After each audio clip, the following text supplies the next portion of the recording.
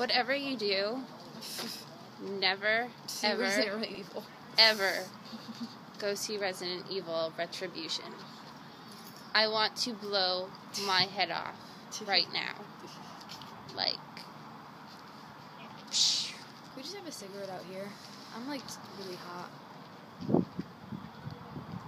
Yo. Can you express your feelings? I can't. I never want to sit through such movies ever again. One of the worst movies of 2012, people. No lie. Legit. Why couldn't you just be killing people the whole time? I don't know. know. Like, that I would have been okay with, but they had to actually have, like, a plot line with it.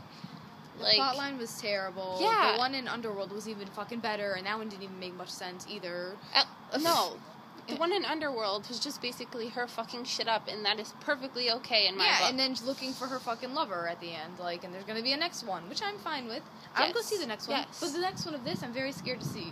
Yeah, Like, no, really. I really don't think I can take anymore. I'm sorry, Mila. I mean, I love you. You're hot and you're badass, but I think I'm gonna have to give it to Kate Beckinsale from now on. Yeah. I'm sorry. Sorry. I just, it hurts. It hurts. Physically and emotionally. Yeah, seriously. I agree. Alright. Alright. I'm gonna go take some Excedrin. Yes. And then we're gonna go see another movie.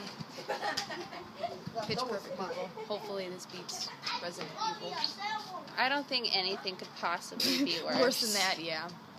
Alright. So, let's say Peace. Peace. Peace. Peace.